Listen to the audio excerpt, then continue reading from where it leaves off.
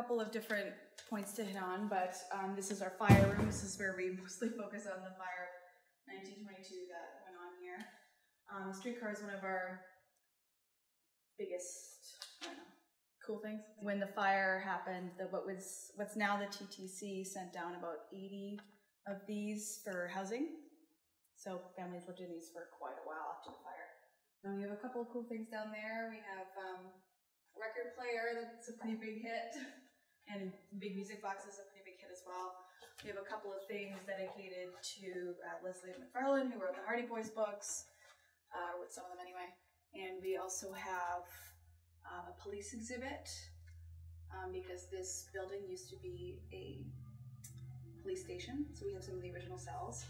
And we also have an old fire truck from 1922 all the way down there. We have a couple more exhibits there, and then outside we have the tugboat and an old train.